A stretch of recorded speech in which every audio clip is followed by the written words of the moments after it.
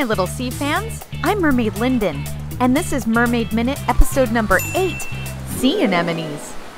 And Clownfish.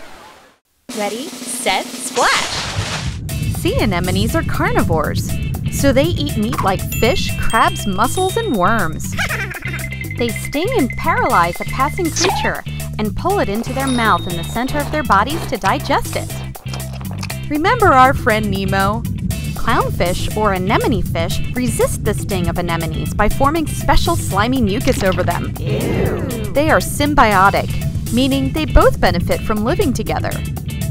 Clownfish are protected from predators inside the stinging tendrils of the anemone. And the anemone enjoys morsels of food dropped by the clownfish.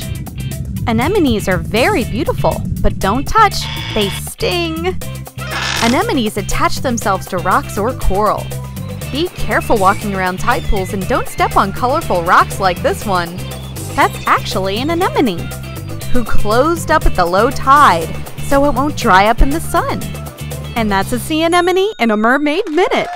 I'm Mermaid Linden. See you next time, my little sea fans. Bye-bye. Click here to subscribe to the Mermaid Minute. Leave me a comment below this video or ask me a question.